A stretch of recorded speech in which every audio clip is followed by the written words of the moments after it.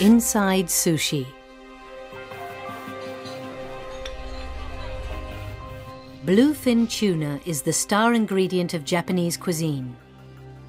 Since sushi became fashionable, a food industry that generates billions of euros and creates thousands of jobs has been created around it.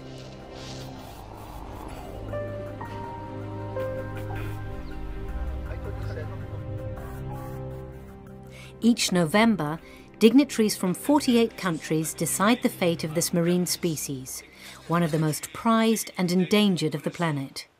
The resolutions adopted at the annual meeting of ICCAT, the International Commission for the Conservation of Tuna, mark the beginning of an uphill battle for control and exploitation of this very lucrative fish.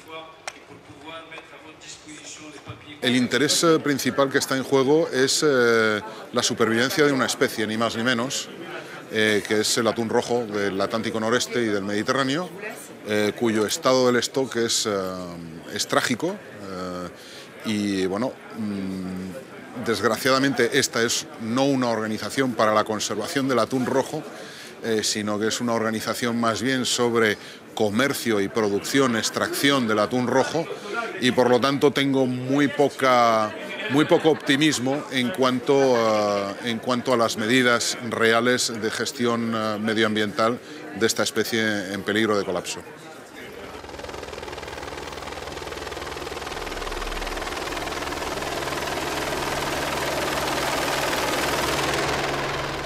For many years, Roberto Mielgo worked as a professional diver for the tuna industry.